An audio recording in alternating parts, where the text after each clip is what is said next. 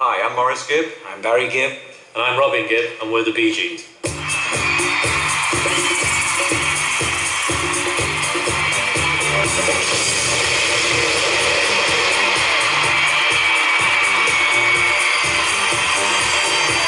Did it change the face of music? One hit after the other.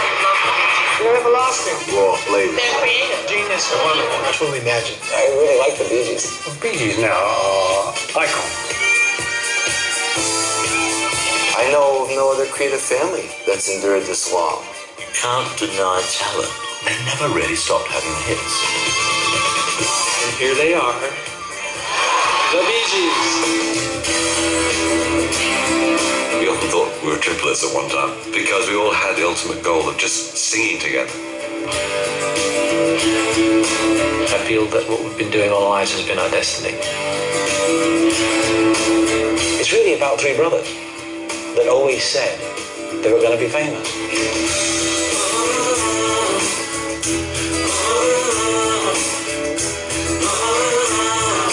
This is just where I came in.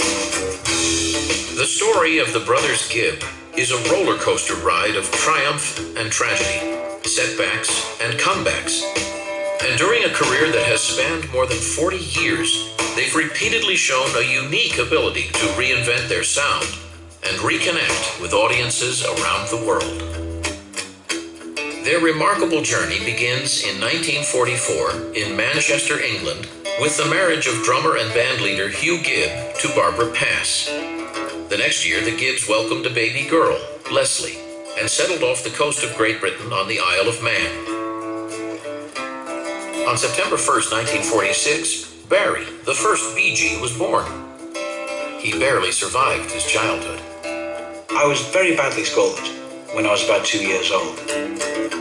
He climbed on a chair and pulled the tablecloth towards him, and I just made a big pot of tea, pulled it all over himself. And he was in hospital for 3 months. He was very, very ill. My mother tells me that it was about 2 years before I was back to normal again. Those 2 years I don't remember.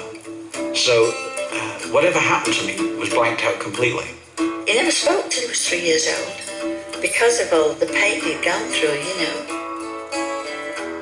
And I think that when those things happen to you in life, what you gain from it is incredible inner strength.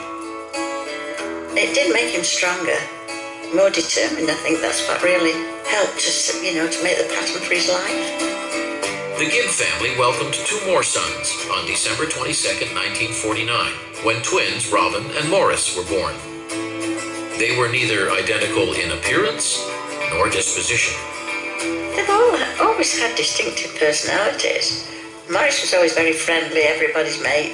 Robin's always been a little bit withdrawn and into himself, but when they were together, they were the same. I was Mr. Goody-Goody.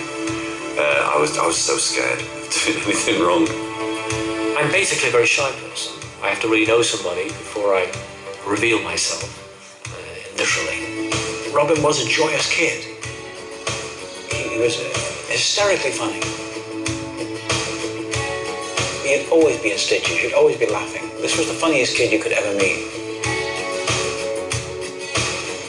I like being spontaneous, I like being funny with people, I like being relaxed, but you won't get that right away with me. Robin always had a twinkle in his eye. And of course I think Maurice did too. Don't forget they're twins, you know, so there was a special way that they would play off each other that only twins would know. When you're identical twins, a lot of people will wear the same clothes, even later on in life, in the teenage years. Robin and I differ in the fact that we're fraternal twins and we're not identical, but we have the same sense of humor. We have the same love of the same kind of music. Being a twin, I don't think it's so much having much to do with the Bee Gees. I think we would have been the Bee Gees even if we hadn't been twins. I never thought of me and Maurice as separate from Barry. I always saw the three of us as three equal brothers. By 1955, Hugh's band had broken up. So, in search of new opportunities, he moved the family back to Manchester. In the glory days of the Empire, Manchester was the world's cotton capital, one of the great industrial centers. Now, it was a working-class city in decline. So too were the Gibb family fortunes. To support Barbara and the 4 kids, Hugh held down 2 jobs. The house was always filled with music. The boys were influenced by the Mills brothers and the Everly brothers. And by the time Barry was 9 and the twins were 6, they were already singing in 3-part harmony. There was quite a number of times when my parents and my sister would come in the room and wonder if the radio was on when we were doing that early stuff. Lollipop, one of the songs we used to sing. Lollipop, lollipop, lolly, lolly, lolly, lollipop, lollipop, lolly, lolly, lolly, lollipop, lollipop, lolly, lolly, lolly, lollipop, my lollipop. At the age of 7, I remember very clearly seeing on television Song and Dance Man, and I remember it hitting me in the head that that's what I'd like to do. And I would just pretend to do that. And it was, I'm looking over a 4-leaf clover. So I would do all this stuff and I'd pretend to be the Song and Dance Man. The real love of it is when I heard Wake Up Little Susie by the Everly Brothers. And I kept on playing it over and over again. And I kept on hearing these harmonies. Robin and I seem to have evolved into 2 different leads. And Morris is an expert harmonist, is that the right word? But he would always know where to put that other melody. Make that to make a 3-part harmony. I think it was about a year after we first started having fun that we realized it was what we wanted to do for the rest of our lives. But we weren't sitting down making plans, we were just kids having fun. The Bee Gees' musical career actually began at the movies. One day before the feature, a boy got up on stage and mimed to an Elvis Presley record. The brothers were inspired to try it themselves. We went to see the cinema manager and asked if we could get up one Saturday afternoon and do just what that boy had done, you know. And he said, okay. He said, I can't pay you anything. We said, you get paid? And, so we got the guitar and the records that we intended to mime to. And on the way to the Gaumont Theatre, we were running and Morris dropped the records. In those days, they broke, folks. We were very disappointed that we'd lost our chance. But we persuaded the manager to allow us to go on and sing anyway. And we just did what we did at home. And the kids loved it. And I remember that feeling. It was great. And we had our first real audience rush, you know. Wow, this is what we want to do. We'd sit up all night talking about what we wanted to do in the future when we grew up. And we were talking about all the things we wanted to do. We wanted to make records. We wanted to write. And we didn't know where we were going. But we used to sort of daydream and night dream. And every other kind of dream. We just talk about it day and night. Walking down the street in Manchester, I remember Barry saying that one day we're going to be really famous. And we said, oh yeah, whatever you say. He's the big brother, you know. It was like a pact that we made in Manchester, that this is where we were going and nowhere else. That we were not going to detract from this path. We were going to be famous come hell or high water. And after the hell and the high water... As pint-sized rock and rollers, Barry, Robin, and Morris performed frequently at local theaters. To adults in the 1950s, rock and roll was synonymous with trouble. And so were the brothers Gibb. Barry and Robin were terrorists. I mean, nothing stopped in their way. Now when I think back, I feel really bad for my parents. Because if I'd have been my parents, I would have been pulling my hair out, you know. Father had little enough as it was. Robin especially was very naughty. He used to light fires all over the place. Oh, yeah. You mean the flame? He used to set hedges on fire. He'd light fires under the bed. Yeah, I was a bit of a firebug when I was young. We lit a little fire in the field next to the house and it spread. And it must have been in the middle of summer, but it spread all over the place. I went to look for them because it was getting, bedtime. And I walked through the town and I saw this fire engine. And I thought, oh no, I knew who was behind it.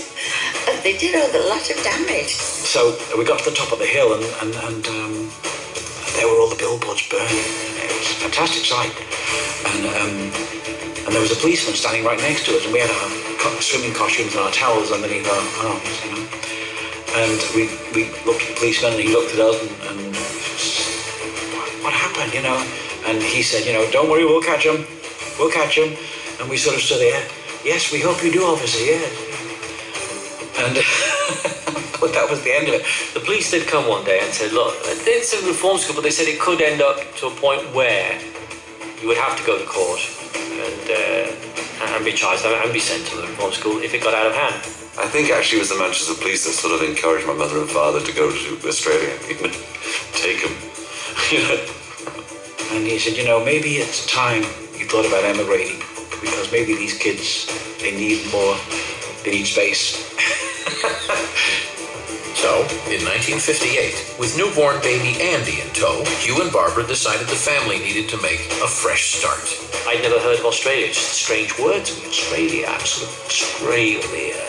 When you're 8 years old, 7 or 8 years old, it's an adventure. This is like, wow, I imagine like kangaroos going down the streets of Sydney and all these sort of adventurous places that we're going to go to, exotic, different, you know.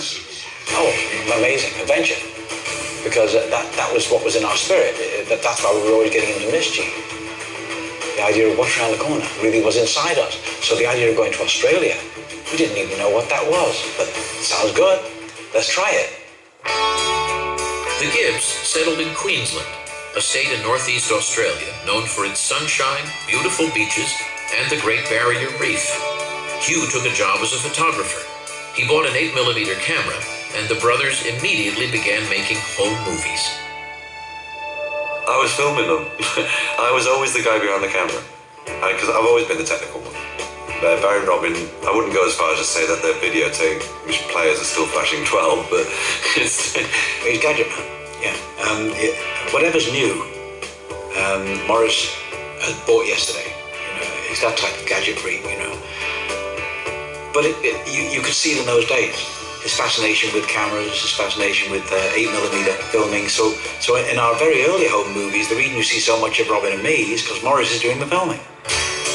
We'd film home movies of fights and things, and people like hostage taking, or you know, people blowing up the tower. You know, we just come up with some daft stuff. The humour that we had is a very British sense of humour, and it's really been and always has been strongly influenced by Peter Sellers, Spike Milligan, and Harry Seacombe. They made up The Goons, which was a BBC radio show when we were growing up. And it was totally left field. They would come out with lines like, right men, are you ready? We leave at dawn tonight. You know, and it'd be very quick and very, very sort of weird sort of sense of humour. It was a very dry English sense of humour. And we got into that big time. We loved it. No, it's always been there and they always make you laugh. They bounce off one another. Just little things that can make it sound hilarious. In Australia, the brothers continued their quest for fame. To achieve that goal, they would sing just about anywhere. We always looked for the best toilets in town. So we worked at some of the best toilets, let me tell you. We'd go and sing in there because of the echo. And there was a great one I remember in Pitt Street, Sydney. It was in the park, and it was a great echo, really long, and I mean, we sang these harmonies. They sounded like records. The brothers took their act to a local speedway, where they sang between races. The crowd showed their appreciation by throwing coins. Bill Gates, a local disc jockey, was impressed and persuaded Hugh and Barbara to let him promote the boys. As the initials BG were everywhere, Bill Gates, Barbara Gibb, Barry Gibb, Brothers Gibb, it was suggested that the trio be called the Bee Gees. Soon, the boys were heard regularly on Gates' radio show. In the summer of 1960, the Bee Gees got their next big break. The Bee Gees, Barry A., the leader of the group, come here. Barry Gibb and your young brothers. Now, come on, who are you? Which is which? You're twins, eh? I'm Robin. Robin? Morris. And Morris. Now, you all sing together, eh? That's right. And your brother Barry plays. Now, come on up here. This was the first of what would be many TV appearances over the next few years. Sing along and sing along, this time is passing by. I'm drifting along and breeze on this life, but it's fine. 'Cause as long as I'm living, I'll always be giving you my love. The Bee Gees played county fairs and clubs where they honed their craft as performers. With the act still in its formative stages, show business veteran Hugh became their manager.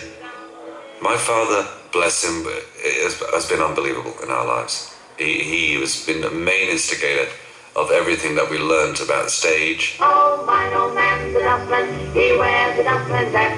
He wears gold-lined trousers and he lives in a council flat. Even down to little things like when you go on smile, because if you look like crap and you feel like crap, so will the audience. Smile, they'll smile with you. He taught us professionalism. I said, no, I ain't going there. You're getting past your prime. And I was doing the clothes. We used to make all the little waistcoats. And we cut an old pair of evening shoes up to make BG and gold leather on the little things, you know. Every time I think of Mum, I just vision her behind the ironing board, ironing the shirts. I've washed and ironed 42 shirts when they were going on tour. Barry wouldn't let me send anything to the laundry. I used to wash them and I didn't have a washing machine. Did them all by hand and then ironed all these shirts. So I worked hard. Now if you see a dustman all looking all pale and sad, don't kick him in the dustbin, it might be my own dad. When we first started doing professional stuff, we were kind of like a child act doing the clubs in and around Sydney. You ever see that one at the beginning of Crocodile Dundee? That we worked places like that. So to give you an idea, it was very rough. Working men's clubs and leagues clubs and stuff, where they had slot machines and stuff. You had to have a kind of act that would be entertaining to them. But we always had to put humour into the act, you know. For years, actually, Robin was the comedian in the club act, and I was the straight man, and Barry was the older brother. It was like a mixture of the Smothers Brothers, I guess, a little bit of both. But we did that because the mums and dads loved it. That's what you worked in front of. We didn't work in front of teenagers until we were teenagers. So Morris would have a tie that would go up, you know, and sort of a tie with an erection, if you will, or if you won't. You know. But he would do that during the show, and he would do it in the middle of a song, and it'd be fantastic, you know, because you'd be singing a dramatic song, and the tie would suddenly start to come up, you know. And I think the audience loved that stuff, you know, because it's the last thing they expect in the world. So unexpected humour is the best. In 1963, their dream of becoming stars took a giant leap forward. They signed a record contract. What made the Bee Gees unique at this young age was that they weren't just singers. They also wrote songs, and their very first release was a Barry Gibb original. Kiss me once, oh yeah, baby. Kiss me twice, oh yeah, crazy. Kiss me 3 times, the 3 kisses of love, oh yeah. Morning dew. We released quite a few of our own songs and couldn't get a hit. We tried singing a couple of other people's songs, and we still didn't get a hit. So we thought, well, we'll just go back to singing our own songs because, you know, if we have flops, at least there are flops. Tell me that you really care. Run your fingers through my hair. Kiss me once, kiss me twice, and I'm in paradise. Kiss me once, oh yeah. We'd look at each other and say, we've just made that other step that we prayed that we might be able to do, you know. We've just done our first television show, we've just made our first record. We still haven't had our first hit, but we've made those steps. We were on our way somewhere, you know. We were always on our way somewhere.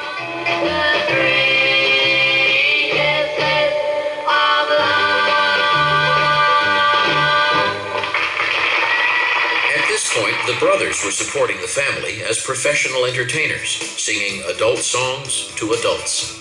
But their music and their ambitions were instantly transformed in 1964 when Australia, like the rest of the world, was invaded by the British.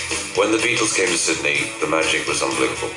I was mesmerised by them because they were doing something that we love to do, and they were successful at it. I loved it because it was so. This was a group, and they were singing 3-part harmony, and they were singing it like we did. The Bee Gees finally began denting the local charts in 1965 with self-penned songs like Wine and Women. Wine and women, song will only make me sad. Love and kisses and hearts, something I never had. We put out a record called Wine and Women, which was literally our first top 20 record. And we gave $200 to some childhood friends, a couple of young girls, and we told them, go into Sydney and buy as many of Wine and Women as you can buy. And the next week we were number 19 in the charts. So, this is how it works, We've been buying our own records ever since,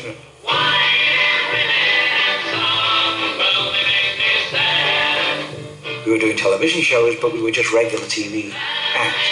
We weren't people having hit records, And that was our dream. And at that point in time, our dream was being blocked.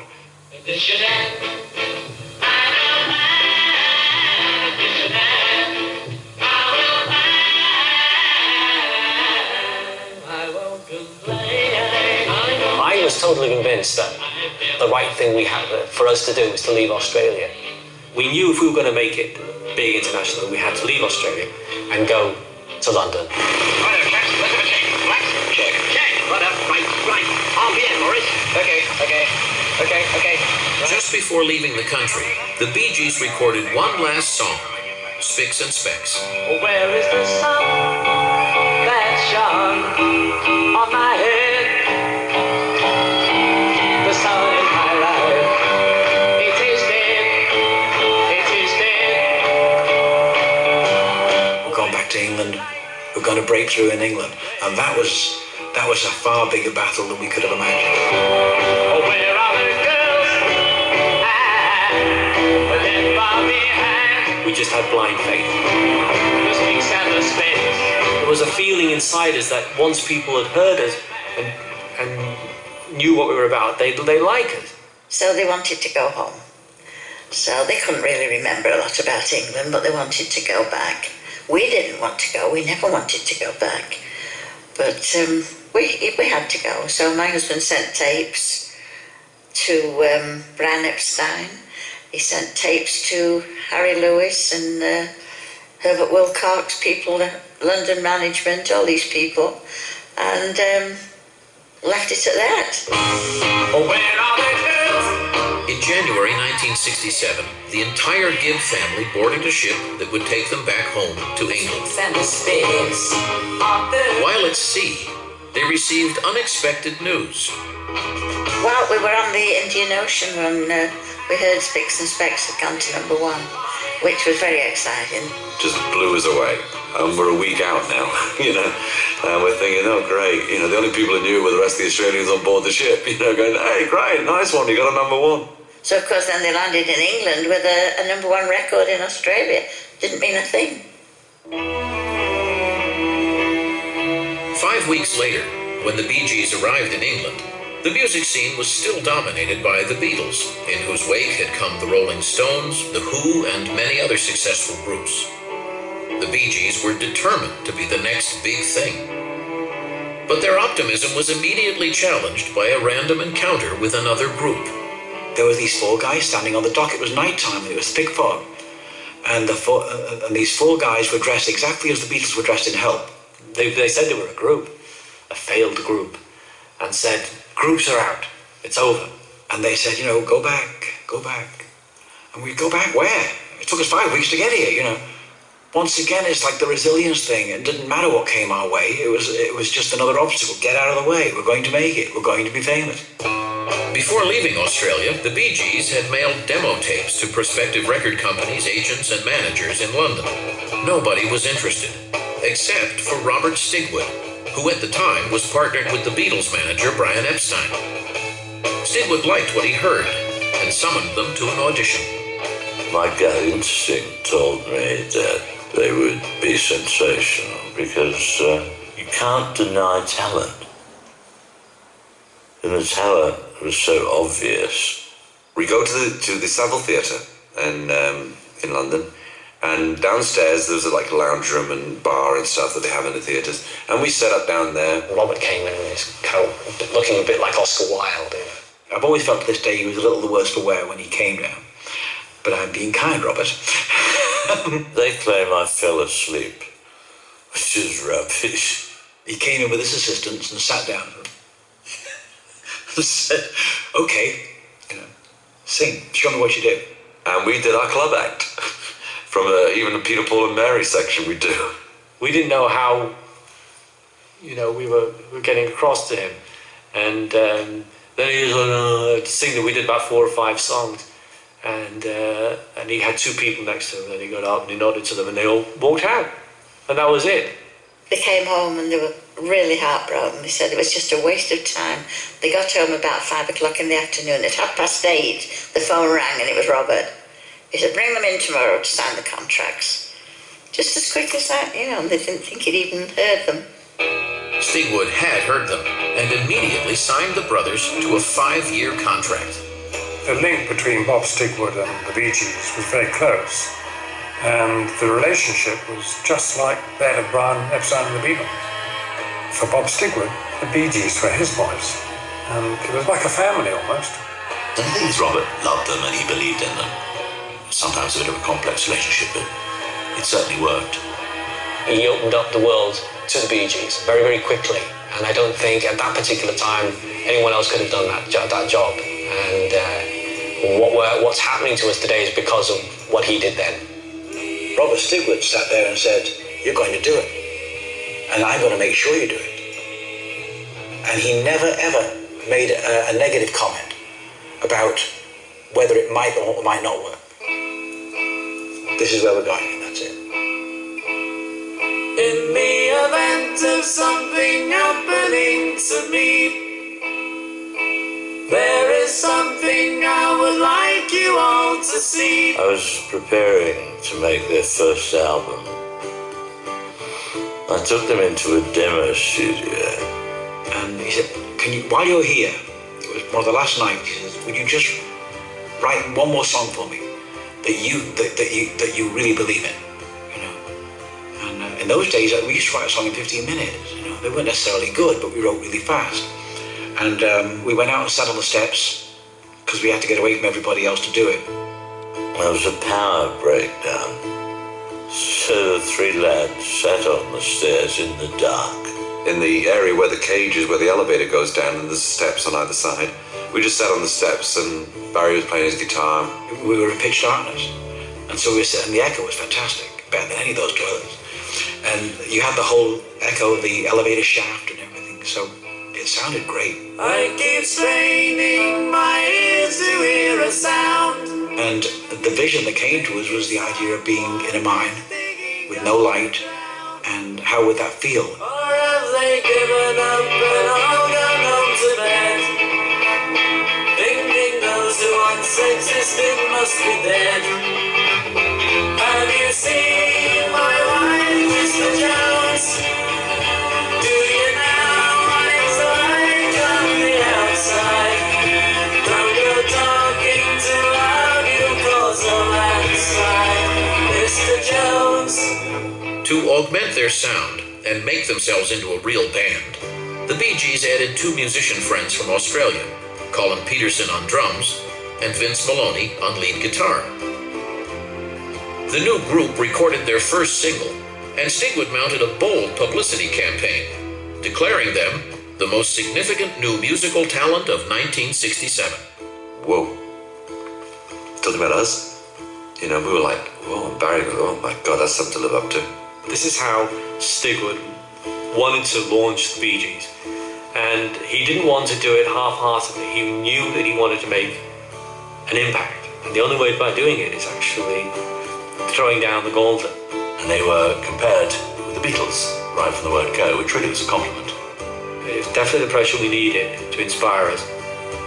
A lot of people would be overwhelmed by this kind of thing, but with us, that's what we wanted. When New York mining disaster appeared in the spring of 1967, it really cut through almost everything else on the radio like just a beacon through a fog, because it was a strong narrative, mood-building song. Have you seen my wife, Mr. Jones? It made people realize that there were some really good new storytellers in popular music. Don't go talking too loud, you cause a landslide, Mr. Jones. In less than 6 months, the Bee Gees had gone from unknowns at the Southampton docks to having top 20 hits on both sides of the Atlantic. They were instantly plunged into the hurricane of first fame. But at that point, just as our heads were about to explode, Robert sat us down and said, "Now I want you to listen to me. You haven't made it. You've got a hit record. Don't get it all out of proportion. When you've had 5 hit records, I'll say to you, you've made it." A key element of their success was the emotional depth of their sound. The Bee Gees had always been fans of soul music. Recognizing this, Stigwood arranged a meeting with a legendary soul artist.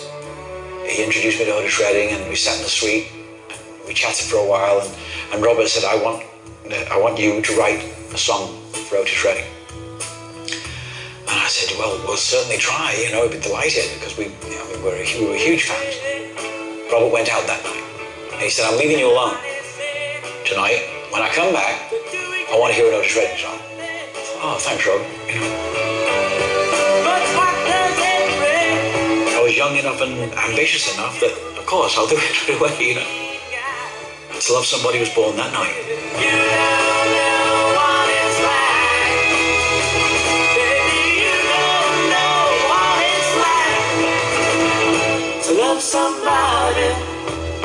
To love somebody the way I love you. So I sang the body of that song to Robert when he came in. He said, "Thank you, that's what I want." And when I got back to England, we finished the song together. Redding died before he could record To Love Somebody. So the brothers cut it themselves, turning it into one of their most beloved songs.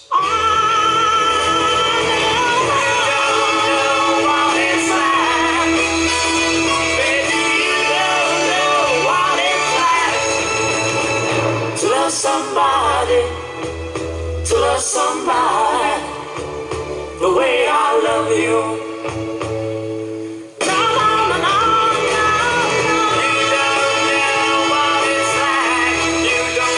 Just before moving to England, Barry had married his Australian sweetheart, Maureen. But pop stardom changed everything, and they quickly drifted apart. I was one of those people who couldn't wait to get married. And that was me. I had to be loved, or I had to have a companion. We were in the studio morning, noon, and night.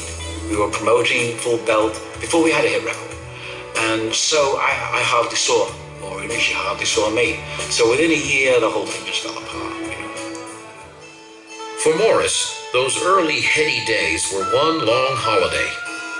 He quickly fell into the swinging London scene, and before long, he was welcomed into the most exclusive circles of rock royalty. When you think that 5 months before all this was going on, I was in Pitt Street buying a Beatle fan club book. And now here I am partying with these guys, my heroes. So the drink came more, the money became more. When you're 18, 19 years of age. And after all the work we had done through clubs and everything, I felt grown up. I felt like I'd been through the mill. Robin began dating Molly Hullis, the receptionist in Stigwood's office. They would be married in late 1968.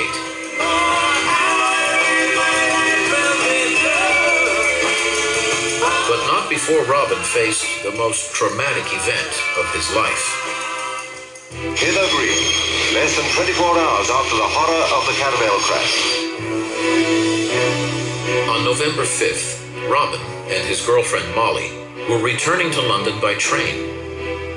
Suddenly, the train came off the tracks. 49 people were killed, 78 seriously injured. There were just 2 of us in the compartment, and we ended up upside down, hearing people screaming. I got out of the window, walked along the side, and saw bodies everywhere. We were waiting for Robin to join us, and I stood up in the room and I think something's happened to Robin. I pulled people out of the wreckage. Yeah, I mean, it was amazing that when you're in a situation like that, you don't know your own strength. And I was bruised afterwards, but often lifting people up. Or twice my weight. We found out where they were, where all the people were taken, to the Green Hospital, and we drove straight there. And there amongst it all was poor little Robin and Molly sort of sitting in a corner like this. The hospital scene was absolutely horrifying. Seeing those people with the kind of injuries that they had. It was literally like being in World War II. I think that it probably took things like the train disaster to bring out the pathos in Robin. It's been there ever since. I'm going back to Massachusetts. Something's telling me I must go home. I think once Massachusetts became the #1 record in England, our first #1 record, that was something. Out in Massachusetts, the day I left her standing on her own. You can actually guess how you're going to feel when you get your first number, because it's something you've always wanted to have. It was kind of like a fulfillment of what we wanted to do. We left Australia. It was kind of a confirmation of our belief in ourselves. It's kind of like, yeah, we did the right thing. It was their first international #1. I think for any artist and their management, when you crack that, it's a very special and emotional moment. I still choke when I think about it, you know. What I was so impressed with in terms of the Bee Gees is that the harmonies were incredible, very, very unique, very distinctive. Almost to where the name Bee Gees was the adjective for what they were doing. From the minute they appeared on American radio, it's like it sounds like the Bee Gees. I don't know anybody who can sing harmony quite so naturally as they do. Get them in a room here and ask them to sing, and immediately you're assailed by perfect harmony. The Bee Gees' singular sound also features the presence of two distinct lead vocal styles: Barry's soulful, passionate delivery, and Robin's ethereal vibrato. I started a joke, which started the whole world crying. He's got a wonderful voice.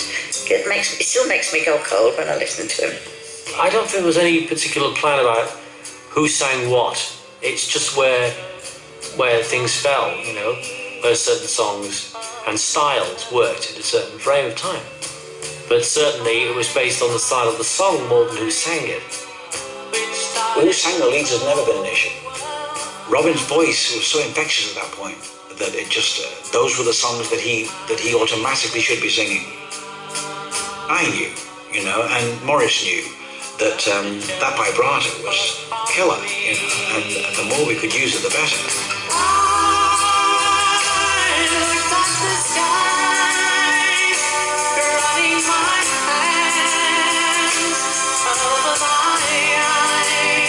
It was a vulnerable instrument in a very forceful way. It could communicate vulnerability but a lot of personal intensity at the same time. Because he had no competition whatsoever in pop music, there was no other voice like his. What could have seemed like a weakness became an incredible strength in the band. When it comes to the songs like Joke and Holiday, I mean, who do you know, I mean, that's the voice. That's the voice that reaches your heart. Oh, if I only see that the joke was on me. An undeniable strength of the Bee Gees has always been their songwriting. Like John Lennon and Paul McCartney, the brothers, sometimes working separately, sometimes together, were quickly proving to be prolific composers. Every time they would write something, they would play it to me, that I would analyse very carefully with them. And there were no holes barred at all. Just an open debate, which I would normally win. I think there's an affinity between the Bee Gees and the Beatles, particularly with their early material, in the linking of very good hooks, very good melodies, which stick in the mind. And that in itself is an extraordinarily difficult thing to do. You had to listen to these songs once they came on. You had to listen to them because they were very, very magnetic. And they cast a spell in a way that was very piercing in its personal directness. Smile, an everlasting smile. A smile can bring you near to me. Go ahead.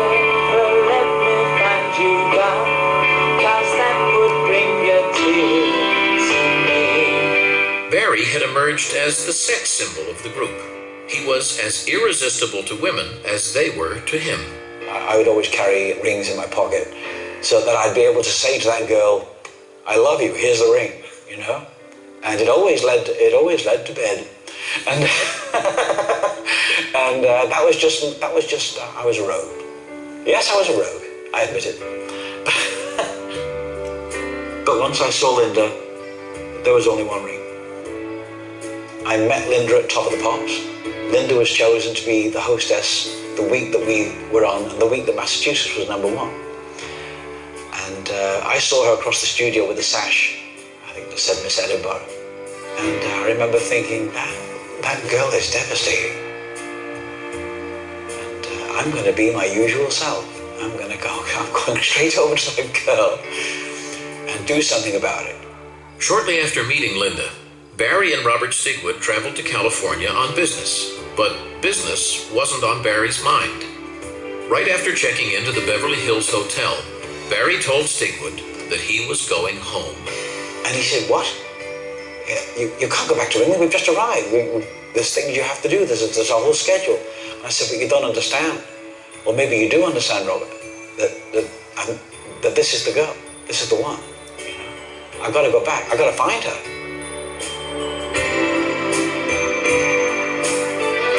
I can vouch for the fact that love at first sight happens, and most certainly happened to me. Barry wasn't the only Bee Gee falling in love. On December 12, 1968, with clamoring press and fans on hand, Robin and Molly married. A few months later, on February 17, 1969, in what was the pop wedding of the moment, Morris tied the knot with Lulu, one of England's brightest young stars. The Bee Gees' greatest strength had always been their unbreakable family bond. While on the surface everything seemed wonderful, the truth was that success, love, and the trappings of fame were ripping the Bee Gees apart.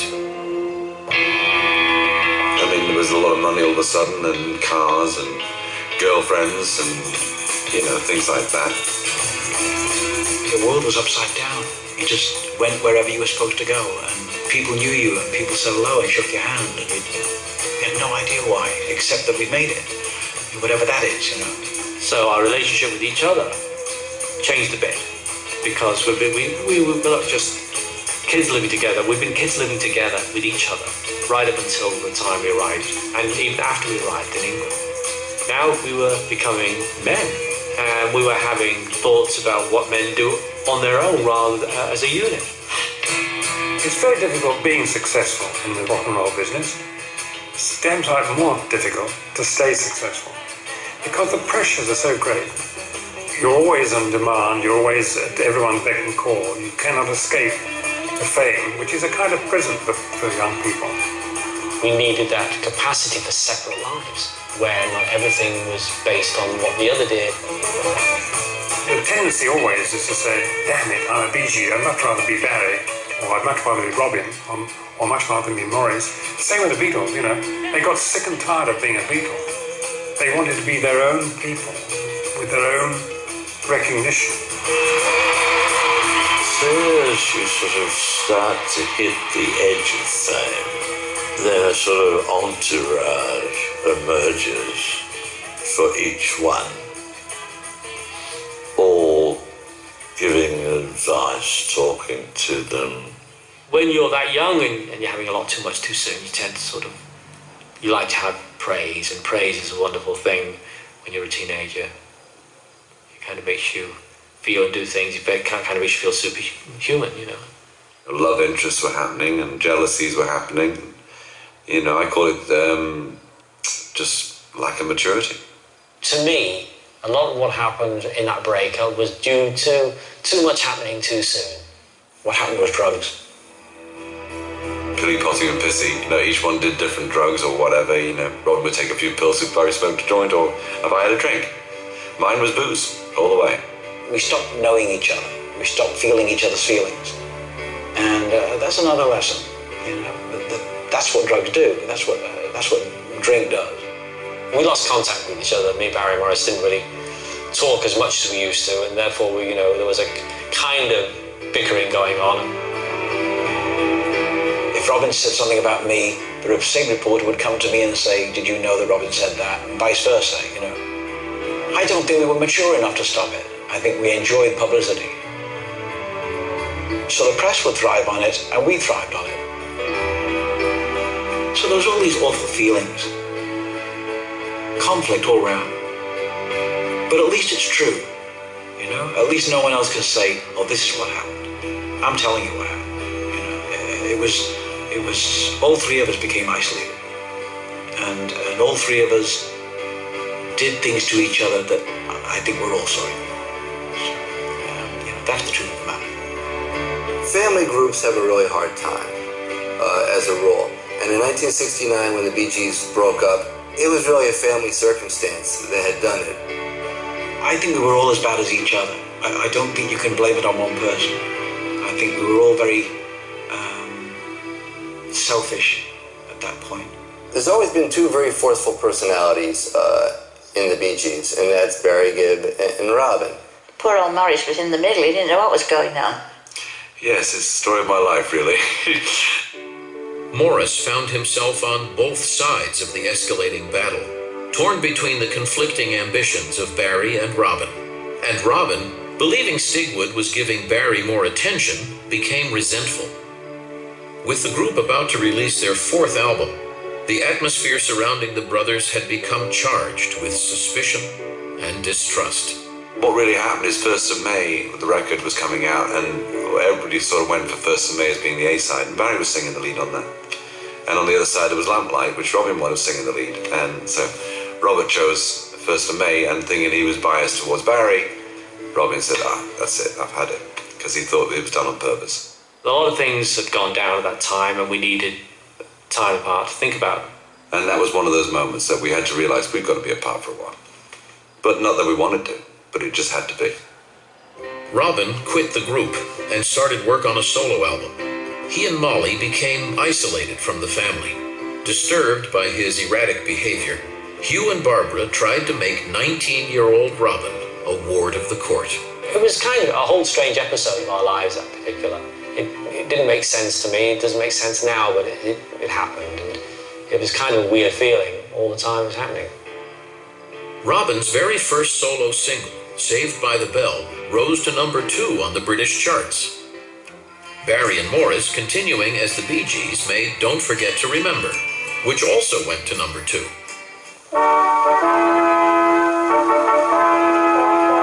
Amidst all the turmoil, the two remaining Bee Gees filmed a comedy special for television. Yes, pure silliness. I think it was good that we did Cucumber Castle. It doesn't mean I think that Cucumber Castle was good. My cucumber and I welcome you to Cucumber Castle. I just think it was good that we did something really silly. Oh, my boring brother, the king. And something that was fun. Well, hello there. Hi, who are we having for dinner? Anything to escape that whole era of drugs and to grow up finally, Although from watching Cucumber Castle, I don't think we grew up at that very point. In the event of something happening to me. That was to come. By early 1970, the Bee Gees had stopped working together and embarked on a series of solo projects. I would never have guessed at that point, however, that the Bee Gees would come back together again. It didn't feel like that was ever going to happen again. I knew they would get back together eventually.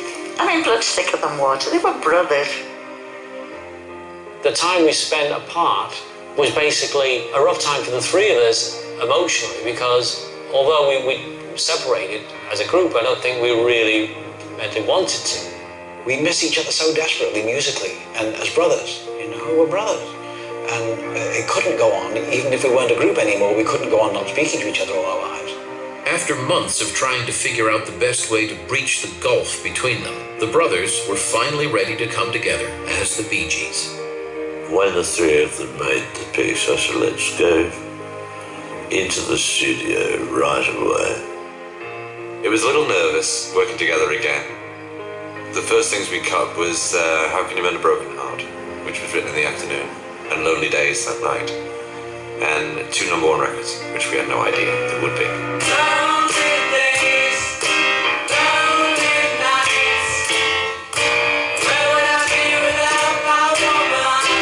Lonely Days was an instrumental I was playing the opening thing on the piano, and Barry and Robbie came around and we started singing it, and before we knew it the song was taking shape. We were like new, it was like fresh, it was the energy that each one had on expressing what they'd learned by being apart. It all came out in that week, and it was brilliant. It was a wonderful session, wonderful. We came back as men, you see. We'd always been boys growing up together, and brothers before, and I think we came back together as three guys, where we respected each other's space and interests and opinions. If anything, that was the good thing that came out of it. It took 2-3 years to heal. There was a real serious estrangement there because it's hard to grow up under any circumstances and to admit the fact that you're never going to be distant from your family, that you need your family. You know, all of us have to leave home at some point. And the Bee Gees, in a way, found they couldn't leave home. They had to find some adult way of going back and making peace with the past. In writing about the problems they faced as brothers, they had created music that was deeply felt.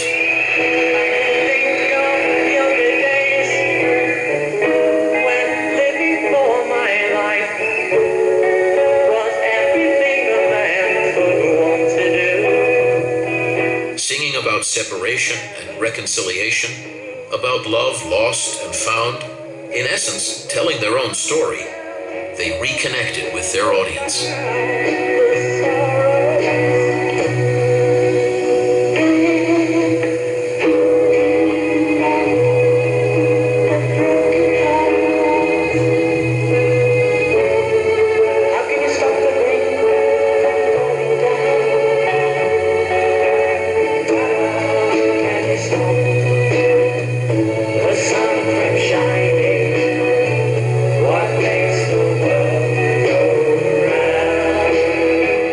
People expected them to come back, either to reform or to come back with music that was so confident.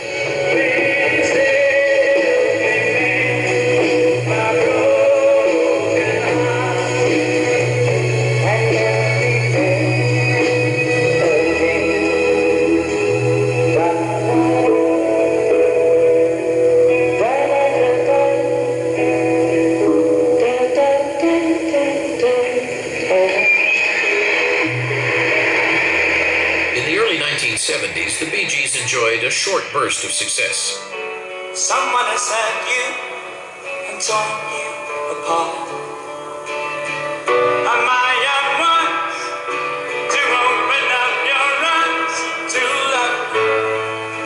And let it be like they said it could be. Me loving you, girl, and you loving me. And my young ones, to open up your arms to love. Run to me whenever you're lonely. To love. Run to me if you need a shoulder. Now and then you need someone older. So darling, you run to me. Run to Me was their 4th top 20 hit since they reunited. After Run to Me, we went into a valley, totally. Our career was in a valley, no record company wanted us, management didn't want us, nothing. The Bee Gees went through a hard stretch at a time when popular music was very transitional and people were looking for something new rather than the tried and true. The Bee Gees were having a very difficult time trying to figure out where to take their uniqueness, how to reinvent themselves, and still stay distinctive. The edge had gone a little. I didn't think they were paying the right attention to what was happening. I actually scrapped an entire album. But I said it's not worthy of you. Kicking the Head is Worth Taking the Pounds. Wonderful title. I don't think it was a very good album. It was an awful album. Oh yeah, I mean your ego's deflated enormously. You know, but that was meant to be too. I mean, it wasn't good stuff. The confrontation was painful because they put their hearts in it. They weren't being lazy. They were just a little bit off track. In search of a more contemporary sound, their manager, Robert Stigwood, paired them with legendary R&B producer Arif Mardin.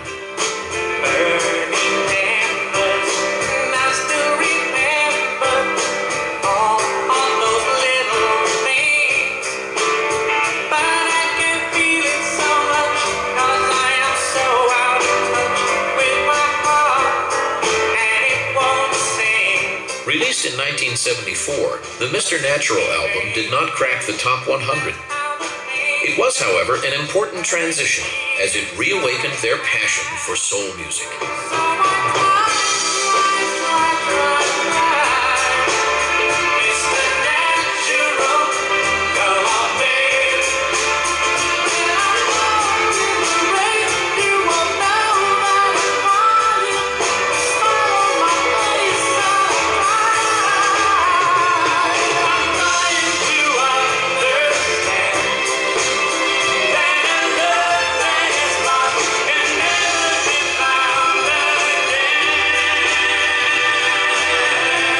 During this difficult period, Barry and Robin became fathers for the first time.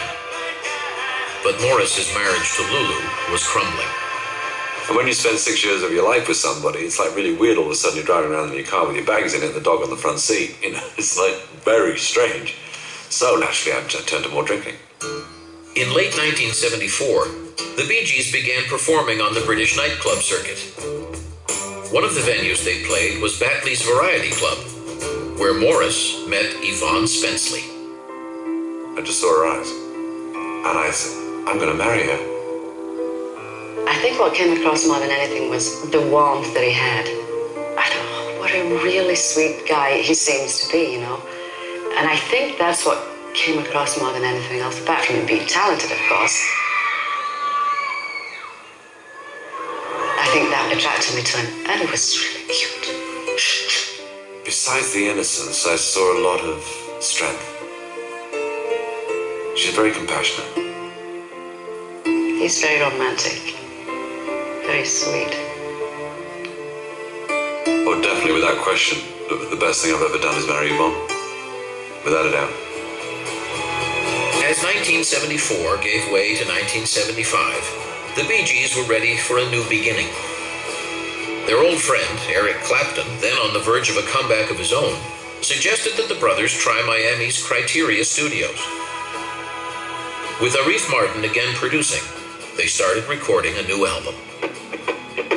We were on our way back from the studio, and every time you leave Criteria, there's a bridge. And the bridge is rickety, and it makes a noise when you go over it. And every night I'd hear the same thing.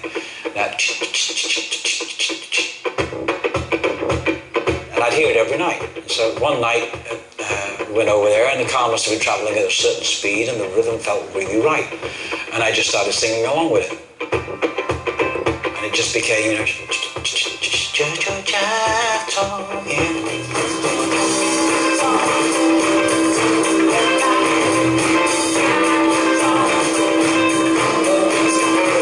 I don't know where the term jive talking came from, that just sort of popped into my head. As is what usually happens if I have an idea for a song. It's not something I ask for, it just comes. And this was something, and I thought, wait, I gotta sing this tomorrow's note when I get home. I sang the idea to them, and we actually wrote the entire song that night.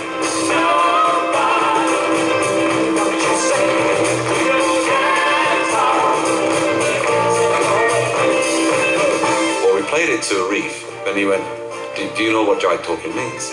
And we said, well, yeah, it's, you know, you dance. He says, no. I'm putting on this Turkish accent, you see, because this is how he talks. And he said, no, it's a black expression for bullshitting. And we went, oh, really? Jive talking, you're telling me lies. But he gave us the groove, the tempo, everything. When I first heard jive talking, I had no idea of the Bee Gees. Everybody went, who? The Bee Gees' Broken Heart Bee Gees? Are you kidding?